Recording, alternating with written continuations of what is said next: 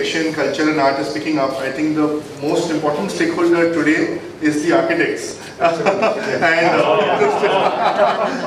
so saving the best for last in that sense, Mr. Kamal Malik is a very, very erudite architect, but with a great vision towards appreciating art, appreciating nature, not the standard glass boxes that we see, but something that is much better. I will quickly just introduce him as well.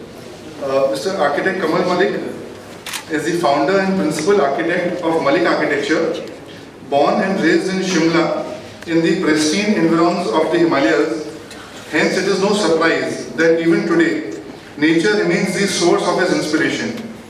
He completed his architectural studies at the School of Planning and Architecture, SPA in New Delhi. Malik Architecture has, from its inception, attempted to develop a relevant contemporary syntax of architecture for the subcontinent, eulogized by architecture as a synthesis of ecology and spirit. This unique approach has been recognized in numerous design competitions and won national and international awards. I request Mr. A.D. Samant to kindly present a memento to Mr. Malik.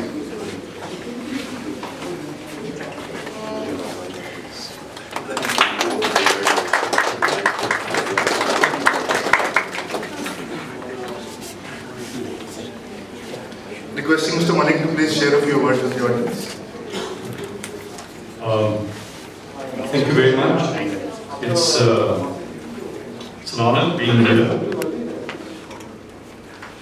I think I was with the artist and took a brief round.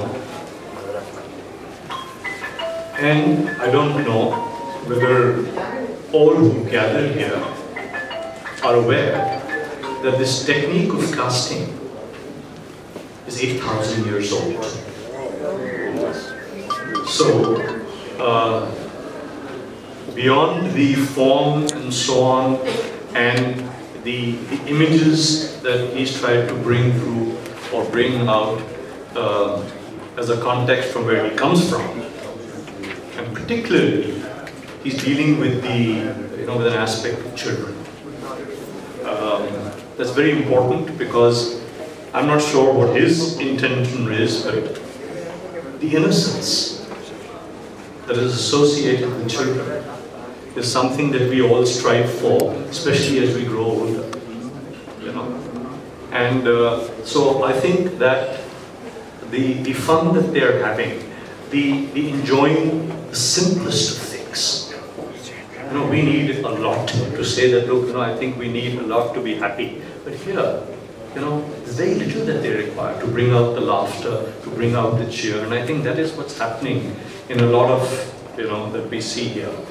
So, summarizing the 8,000-year-old technique, and for me, I'm myself a person who is more into abstraction, because I must humbly admit that I was inducted into meditation more than 4.5 decades ago by the Yogananda Foundation. So I have been blessed.